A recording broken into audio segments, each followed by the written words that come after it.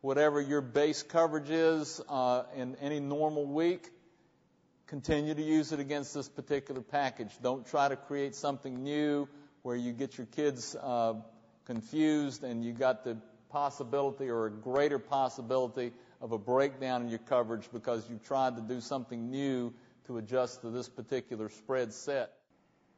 There's a bootleg pass that gets blown up because there's good pressure off the edges by the defensive ends. So the quarterback is forced to scramble. Now the end comes up, keeps good contain off the backside, and the defense has the sack.